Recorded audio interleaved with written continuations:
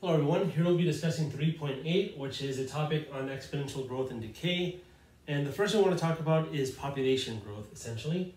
And here we're kind of making this supposition, this assumption, I guess you can say, that a population grows at a rate proportional to its size. So if that assumption is met, then the following is true. And of course, this is just by the wording. So if a population grows proportional to its size, then that means that its rate is a multiple, constant multiple of the size at a given time. So namely dp/dt, its rate, is equal to a number k times its population size p, where p is equal to p of t, so just in function notation, and that's the population size at time t, and k is just some constant. And essentially we'll be solving for k given this assumption is met. And believe it or not, this assumption is actually a natural phenomenon that occurs pretty frequently in nature, especially with population growth. So this is something that, believe it or not, is, again, something that actually does happen. So it's realistic to assume this, basically. And here's a fact that we, I can't really prove it to you right now because we don't have methods or techniques of solving differential equations yet. More of that in calculus 2. But I can show you indeed why this is kind of the case. I just can't build it up and prove it to you just from the ground up. But we can kind of check it kind of. So here it says the only solution to the differential equation dp/dt equals kp is p of t equals p naught e to the kt, where p naught is p of 0, namely the population size at time 0. And the way I'm going to check this is, notice p is equal to this, it's p of t, p is p of t. So dp/dt is just its derivative, and derivative of a constant times e to the kt, just to show you, if p is equal to something times e to the kt, then notice its derivative, p prime, or dp/dt, let me write it like that, dp/dt I think sounds better, is equal to what? It's just the constant multiplied by the derivative of e to the kt is k e to the kt by chain rule. And if you rearrange this so that k is in front of a, like this, notice here this is just equal to p, what the original function was. And to actually show ourselves that a is equal to p at p of 0, all we really need to do is plug in t equals 0. And here this will give us p at time 0, because remember p is a function of t, so technically this is p of t, I'm just writing p for shorthand. And here if we plug in t equals 0, k times 0 and the exponent here is 0, e to the 0 is 1, so we just get a is equal to p of 0. So this kind of assures ourselves that this is indeed a solution to this differential equation. And I mentioned this before in class, I hope, that differential equation just means it is an equation involving derivatives of a function, and the solution to a differential equation is the function that satisfies that equation with those derivatives. Okay. And the last thing I want to talk about is relative growth. And I don't really have too much space here, but let me just write it over here. Let me write it in red, I guess. The relative growth really is just the rate divided by the size. So relative growth, in this particular instance, is just dp/dt, like this, divided by p. So, and again, it's just literally the rate divided by the size. And that's all I'm going to say as far as that goes. Now we'll move into this example here. And here in this example, it says if the world population was basically 2,560,000,000 in 1950 and 30-40 million in 1960, then find the relative growth rate, so this idea in red I just gave us, and use a model to estimate population size in 1993 and predict population size in 2020. And at the time the book was written, because this problem is directly from the book, 1993 had already passed, but 2020 hadn't yet. And well, as of the time of this video is recorded, it is 2020. So if you want to check to see that what we get is actually accurate with the population size of this year, you can do so. Of course, when do you check? Because that's another thing. It's like these population sizes, is it at the end of the year or in the middle of the year? It's hard to tell. Or maybe it's the average, who knows. So anyways, I'm going to erase this top part. I'm going to leave this question down here because it's a lot to write. And then we're going to continue the problem above. Right, so I've erased it for space for the work of this problem. Now, there are a few things I haven't mentioned yet for this problem, and the one thing I should say that's, again, kind of the assumption in this section is that the population grows proportionally to the size of the population. In other words, it satisfies that the differential equation we saw, meaning that it actually satisfies this model. So when I refer to the model in the problem, the model I'm referring to is that P of t is equal to P naught times e to the kt. Okay. Great. Now what? Well, something I also didn't mention is, remember relative growth.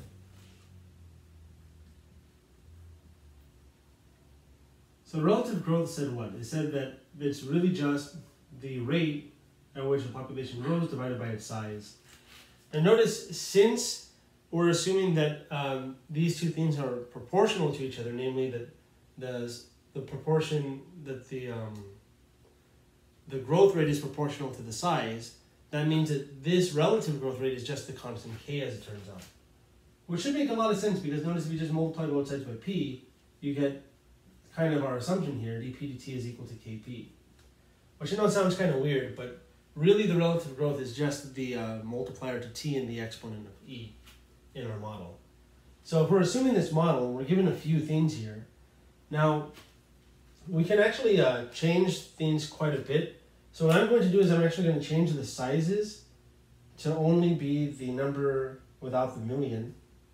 So that's namely a 2560 and a 3040. So those are going to be my population sizes in million. And I'm going to let this be t equals 0 just because it's going to be easier to kind of run numbers. This will then be t equals 10 because it's 10 years after.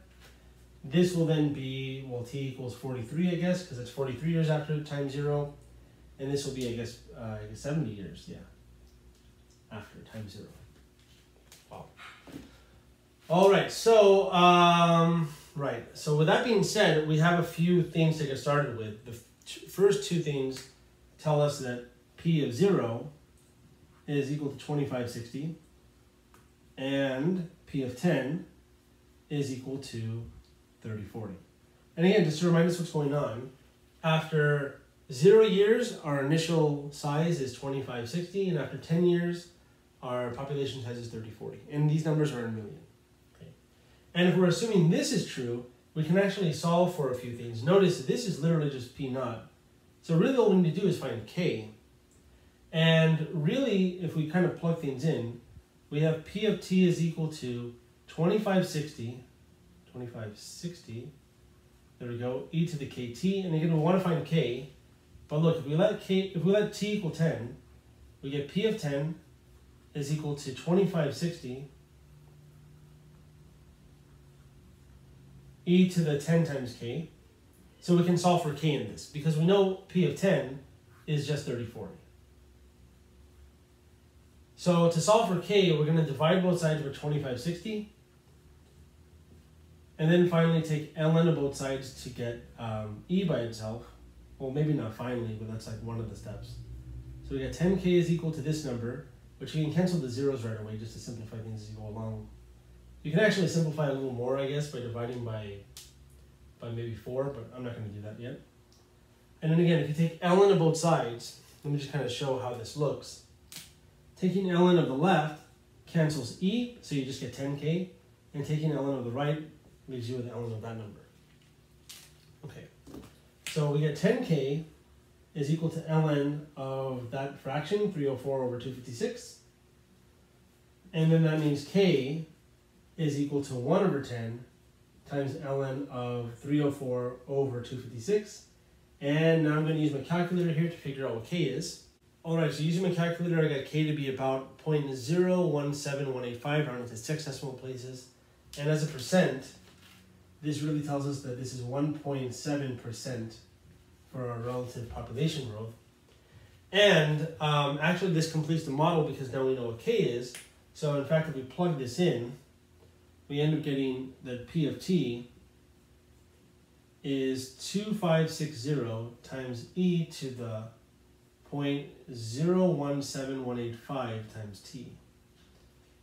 Now we're kind of approximating here obviously for k, So you want to approximate to kind of a pretty decent accuracy level, and I think this is okay.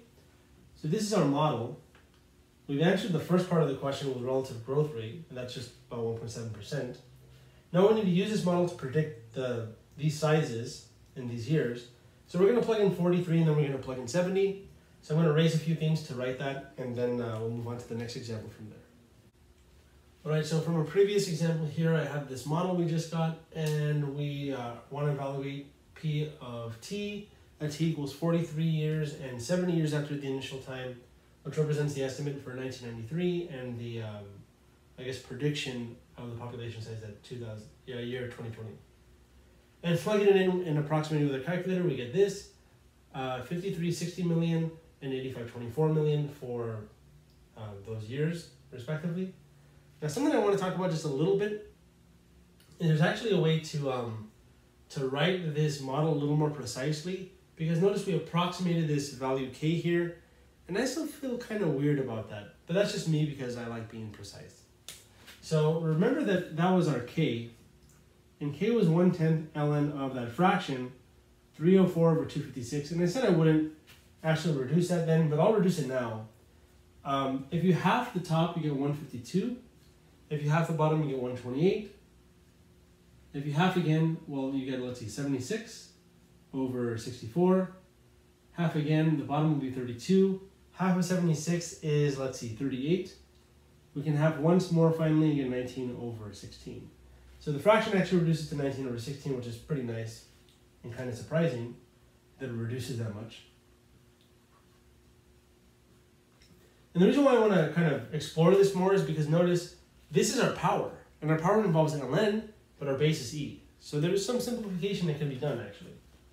So I'm going to write this as at least the e part, e to the k, in fact e to the kt really, is e to the k to the t, and since k is 1/10 ln of 19 over 16, and then that's the t, notice you can actually consider this power here, multiplication, to be a power of another power, kind of like we did with k times t. So this 1/10 that's multiplied can be brought out to multiplication on the outside power. And then you can see that these cancel. So really this model is exactly 2560 times the base 19 over 16 to the power t over 10.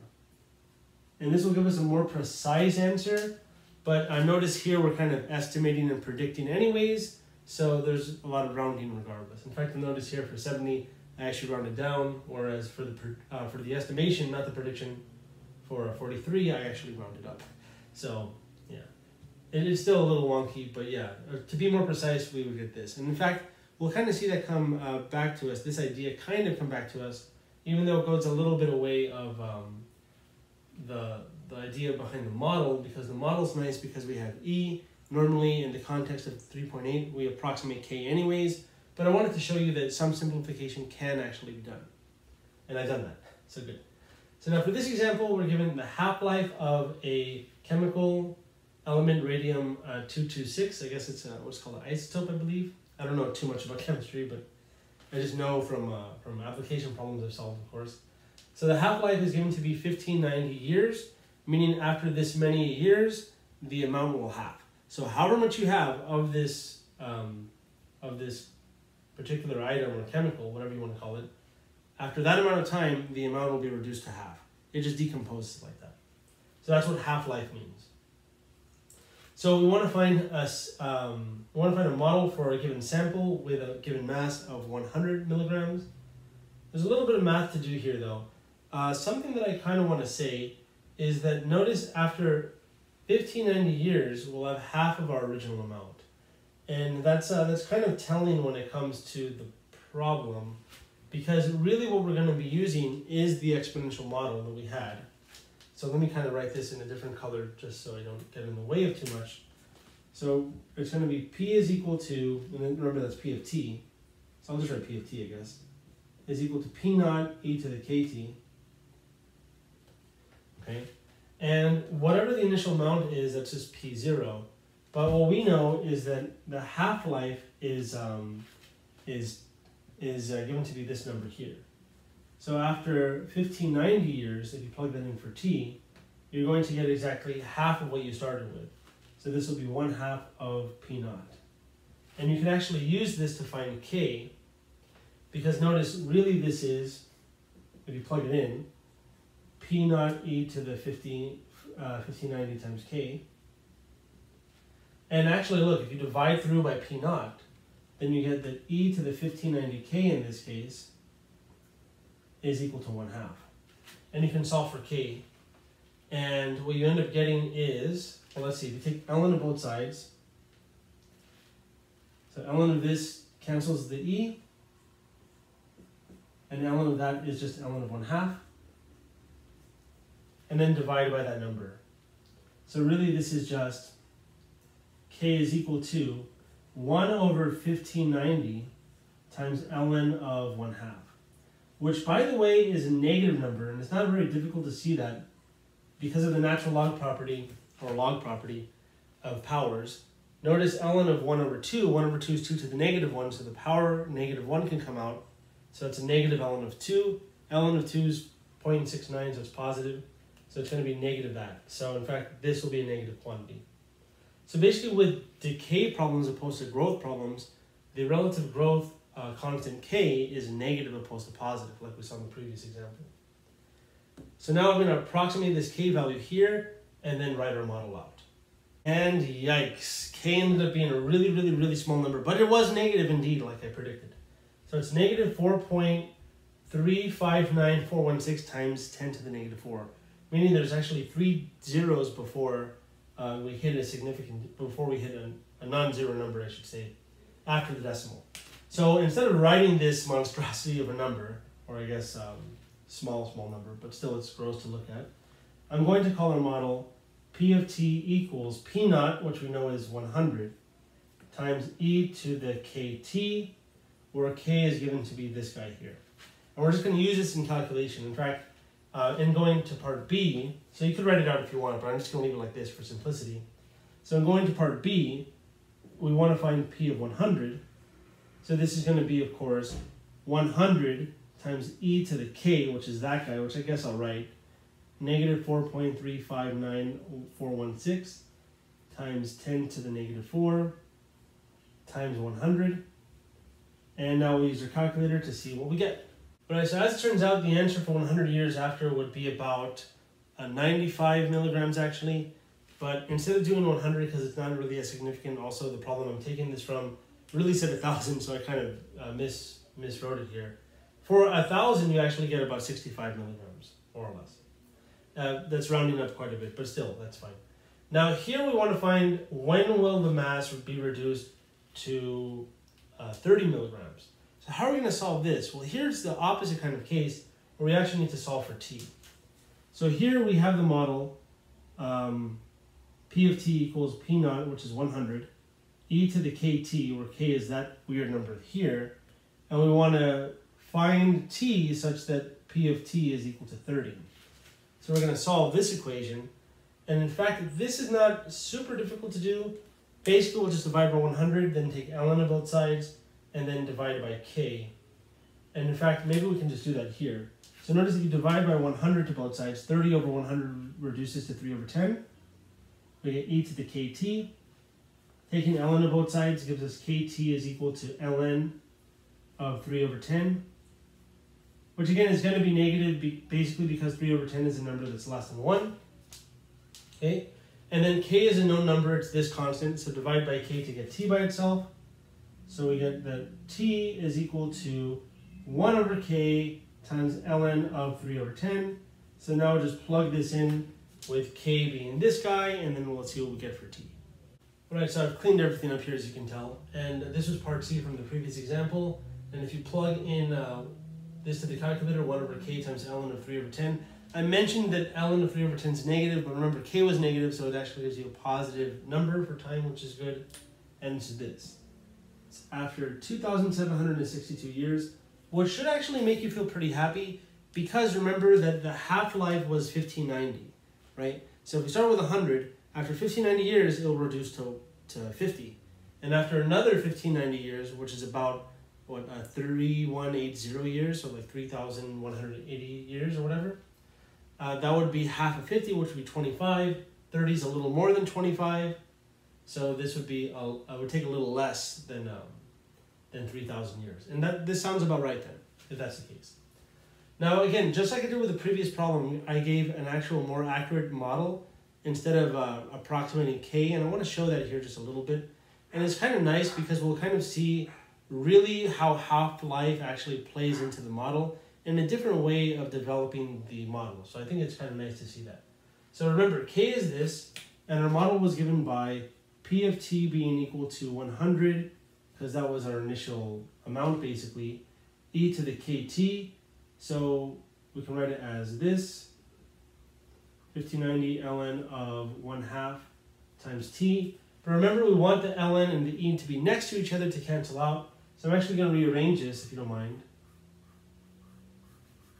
as e to the ln of 1/2, and then write that all to the t over, or I guess, yeah, t over 1590, because it was 1 over 1590 times t, which is t over 1590.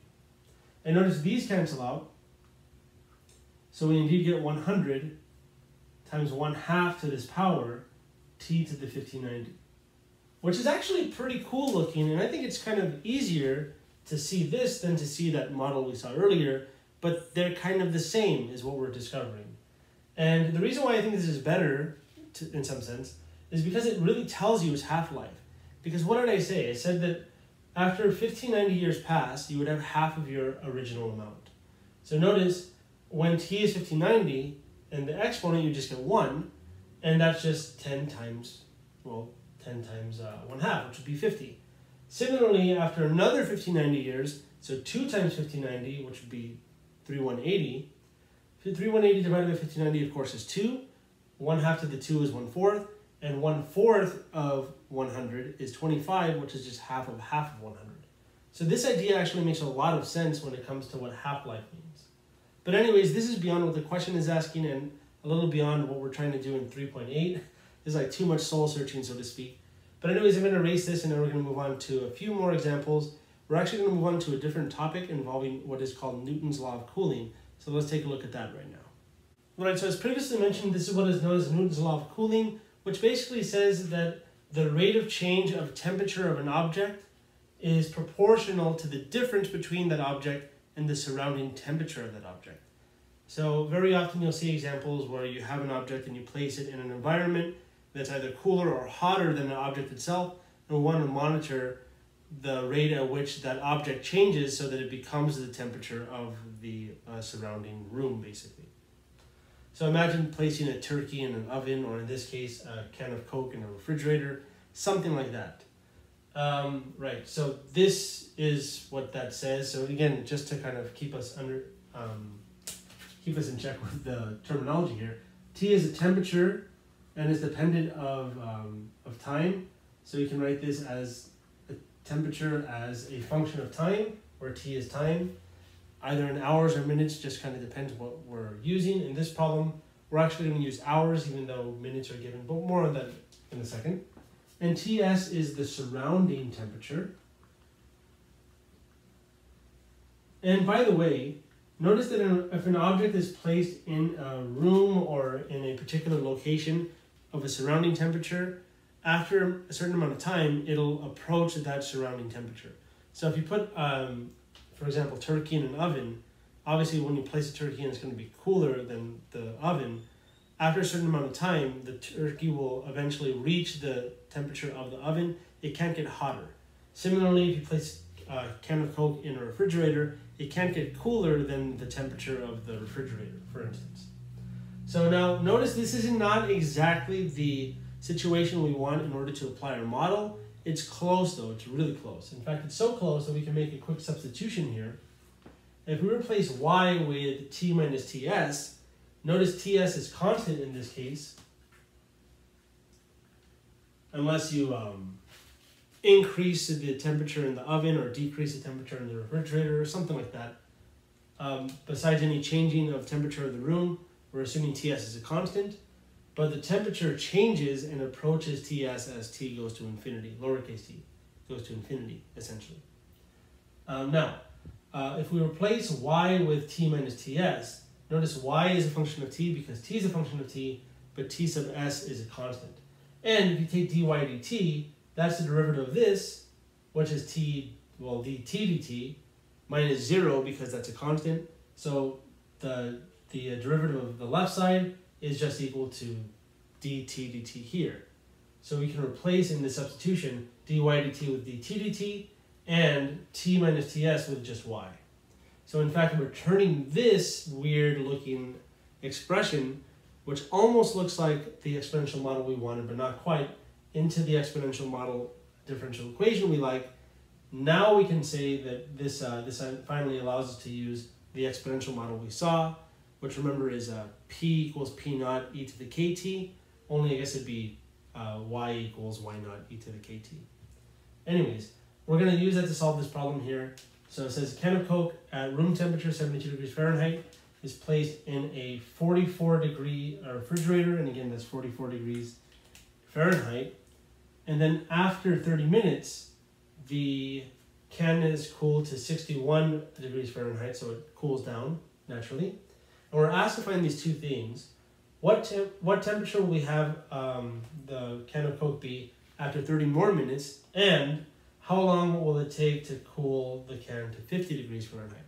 So believe it or not, these are actually kind of the same questions we just saw in the previous example, only in the context of temperature, not population or decaying of a chemical. So that's kind of interesting. So I'm going to erase this, a lot of this, and we're going to proceed with this example, and you'll see that the methods I use to solve is essentially the same as the previous example. So let's take a look at that right now. All right, so I've erased a few things here, and basically I've given us a summary of what the question says. We're given the t of 0 is 72, t of 1/2, half hour, is 61, Ts is 44, that's the temperature of the refrigerator, and this is the model we were given from Newton's law of cooling. A is asking us for t of 1, so after 60 minutes, because it's after 30 more minutes, so it's 30 plus 30 is 60. And B is find the temperature, find the time when the temperature is 50. So solve t of t equals 50. So now, remember that we're letting y of t be t of t minus ts. So since ts is 44, let me just replace this right away. And now we're going to plug in these values to figure out the model accordingly. So in fact, we want to find y of these values. So notice that y of 0 is t of 0 minus 44. Since t of 0 is 72, well, let's see, what's 72 minus 44? Looks like it's going to be 28, I think. Yeah, sounds right. Okay, and now what is y of 1/2? Well, y of 1/2 is t of 1/2 minus 44. T of 1/2 is 61. 61 minus 44 appears to be 17. So that's good. So now we have these two different y values, and we can use this to solve for k in the exponential model. So recall that the exponential model is, in this case, y of t equals y naught e to the kt, or y naught's y of 0, which we just found out is 28. So we can do that. And if we let t equal 1/2, then we have the y of 1/2 is actually equal to 28e to the k times 17, or 17k. And we've seen how to solve this before. Notice y of 1/2 is just, did this backwards. There we go. So y of 1/2 is 17, but t is 1/2. So this is not k times 17, this is k times 1/2, because t is 1/2. So let me just write this as k over 2. Sorry about that. So there we go. So now y of 1/2 is 17. So we can replace y of 1/2 with 17, and then divide by 28, then take ln of both sides. So dividing by 28 gives us that e to the k over 2 is equal to 17 over 28. Now finally taking ln of both sides, which I'll show in red here. Ln of this equals ln of that. Here they cancel out. We just get k over 2 equals ln of a number less than 1, remember, is negative, which makes sense because the temperature is decreasing. So we'll have a relative growth rate that's negative. So we'll have the k over 2 is equal to ln of 17 over 28, which by the way doesn't reduce. and that means multiplying both sides by 2. K is 2 ln of 17 over 28. And I'm going to approximate this in the calculator, write it up here. So we'll give K is approximately something, and then we'll complete the model for Y and then try to back substitute into finding the model for T finally. All right, so this is kind of crazy. My calculator actually gave me about -1. It's negative 0.99798, super close to -1. So I'll just round it as so. And again, like I showed you previously twice already, there is a way to write the model more precisely, but rounding K honestly is acceptable. So with that being said, our model for Y, so Y of T, is equal to the initial Y value, which was, let's see, it was 72 minus 44, so it was 28. E to the KT, so it's -1 times T, so it's just negative T actually. Which is actually really nice. It's a really nice looking model actually.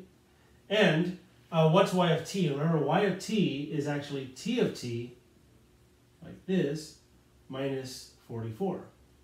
And we can solve for T of T by adding 44 to the other side. So that T of T, the temperature with respect to time, or in terms of time, is 44 plus 28 e to the negative T. Which is a nice model because, well, the numbers are nice. But it tells us that really that after time T, it's going to be 44 plus something. Now when T is 0, 44 plus 28 is indeed 72.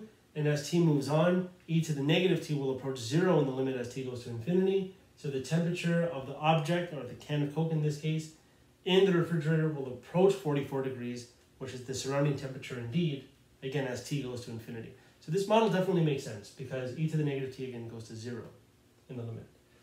But now plugging in 1, really we just get 44 plus 28 e to the negative 1. So I'll approximate this right now, and of course it's going to be in degrees Fahrenheit. Let's see what we get. All right, so my calculator actually gave me 1.54 hours, so basically an hour and a half. If you want to convert this to minutes, you can actually multiply by 60, and you'll get about 92. You can round up to 93. It's 92.4. I'll round up to 93 because, for me, the colder the Coke, the better. And this is 93 minutes, which if you subtract 60 from this, you'll get 33. So another way of writing this is 1 hour and 33 minutes, kind of to be a little more precise.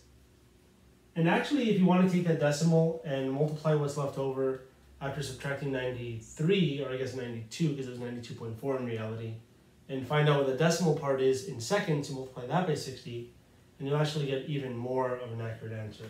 But I'm going to stop here and say this is an okay answer for us.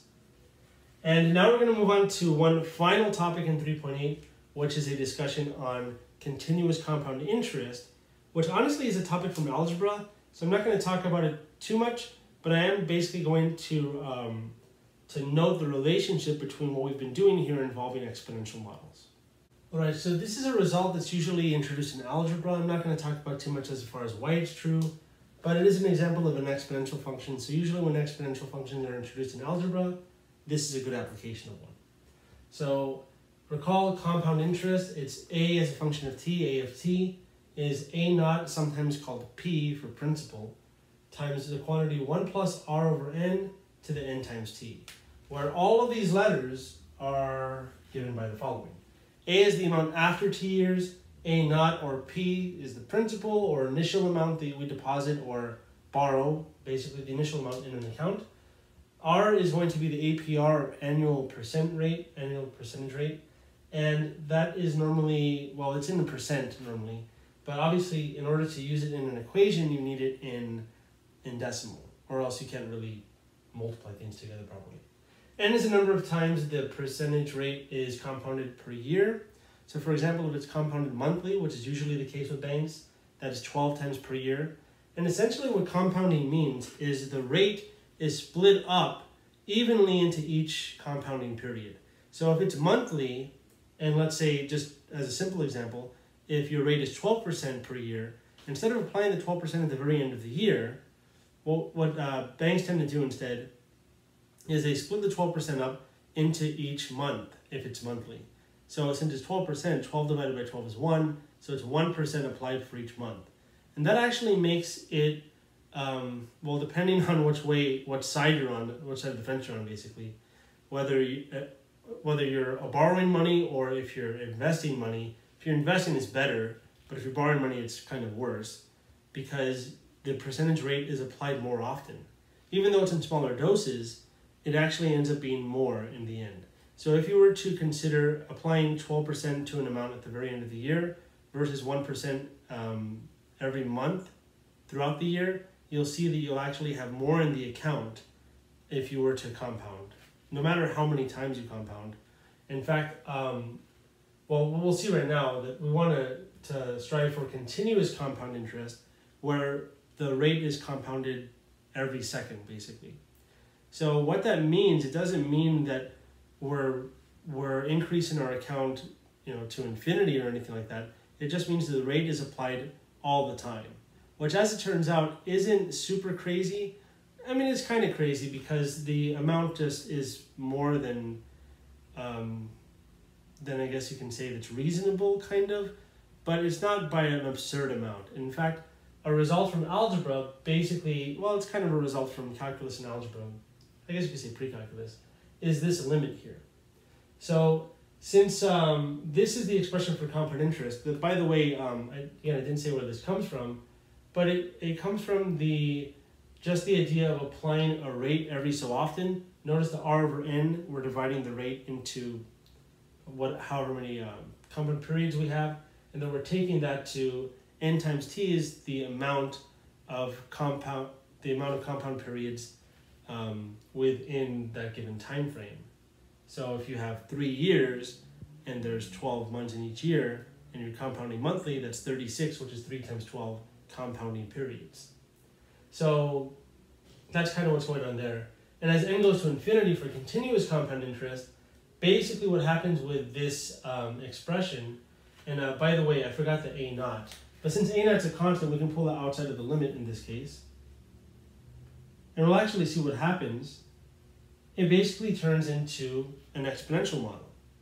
Because notice, if you recall this fact here, which we should have seen already, e to the r is the limit as n goes to infinity of 1 plus r over n to the n. And in fact, if you replace this r with 1, that's just e, the limit definition of e. And notice here, if you take this as this quantity to the t power, which we can do again because of the exponential property, that when you have a product in the power, it's taking one power before the other. And what you notice here is that this literally is just this definition. So this is really e to the r. So in fact, this model for a continuous compound really just becomes a of t is equal to a naught e to the rt.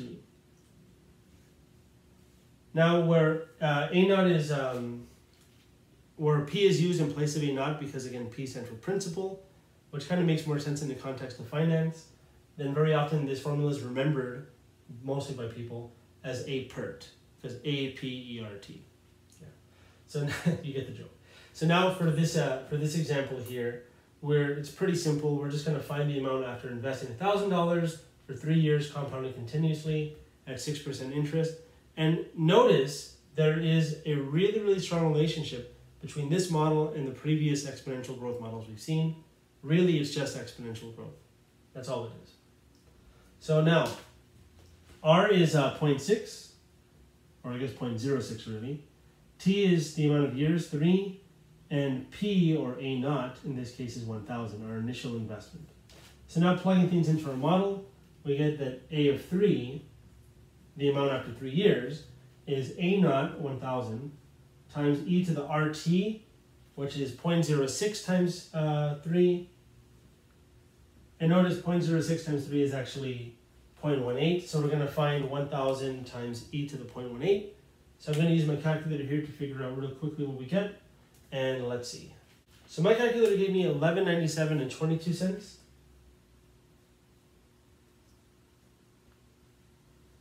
So that's not too bad, and if you want to compare to what it would be in, let's say, compounding monthly opposed to continuously, it's not too far off, and obviously this will give you more.